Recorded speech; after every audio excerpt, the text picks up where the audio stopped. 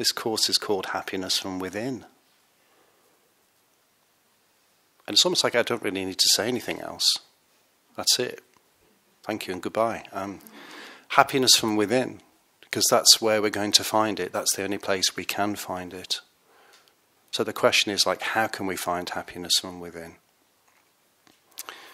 So the first thing that we need to do to find happiness from within is that we need to change our idea about what happiness is and where we can find it. Because at the moment we have some confusion about this. We believe that happiness comes from external conditions. So we believe that the things that we can obtain, external things like money, friends, food, cars, houses, I don't know, whatever's your thing, those things can make us happy. So that fundamental belief is incorrect. We can't get lasting happiness from these things. What we can experience is some temporary pleasure or relief from our previous problems.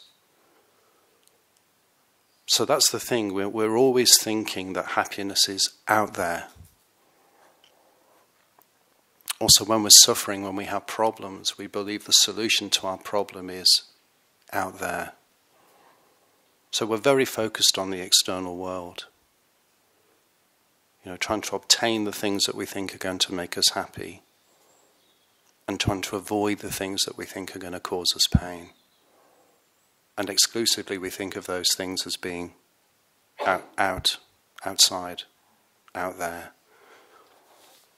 So it's all about cause and effect. Things come into existence through cause and effect. So what about happiness then? Does that have a cause? Is that an effect? And the question is, if it is an effect, what is it an effect of? And that's what we need to know, isn't it? We need to know the cause. Cause of happiness. Can there be any more important knowledge than that? The cause of happiness. Isn't that what we all want to know? And the thing is, we think we know what the cause is. A bigger house, more money, better job, more attractive, affectionate partner, holidays.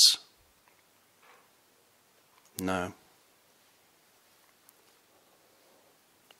No, Buddha says there's a cause and effect relationship between happiness and our state of mind. So he says the real cause of happiness is inner peace. Inner peace is what makes you happy.